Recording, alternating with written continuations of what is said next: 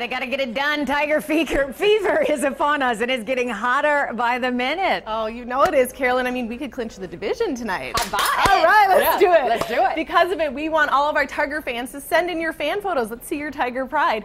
I picked out a couple of my favorites today that I want to show you. Looks like last night was special for all these little Tigers who made it to their first game. How much fun is that? I still remember mine. I was sure to bring my mitt because I thought that I was going to catch a foul ball.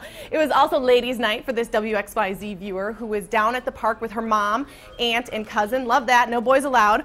And I don't even think that these little guys know what baseball is, but they sure are cute. A couple of little Tiger cubs. Remember, if you're going down to the park tonight, send me your photos. A couple different ways that you can do it. You can email them to sendit@wxyz.com or just jump on our app. There's a little button. Click send it and send me your photo. And please include your name because I would love to mention you on air.